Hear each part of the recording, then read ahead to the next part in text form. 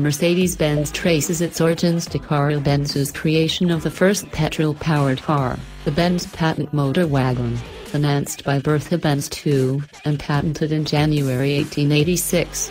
3, and Gottlieb Daimler and engineer Wilhelm Maybach's conversion of a stagecoach by the addition of a petrol engine later that year. The Mercedes automobile was first marketed in 1901 by Daimler Motor and Gesellschaft, Daimler Motors Corporation.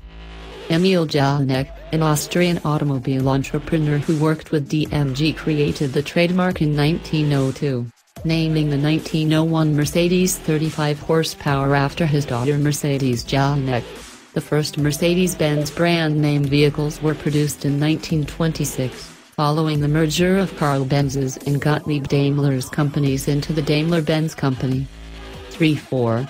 On June 28, 1926, Mercedes-Benz was formed with the merger of Karl Benz and Gottlieb Daimler's two companies.